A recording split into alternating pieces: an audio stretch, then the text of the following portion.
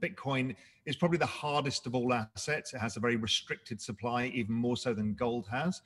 And investors have finally tuned into the fact that this is a way of protecting the value of their money. Bitcoin is being used as a store of value. People are worried that the central banks around the world are debasing fiat currencies. You're seeing the demise of cash, and you're seeing more and more digital forms of payment. It's been going up at a compound annual growth rate of 209% for 10 years.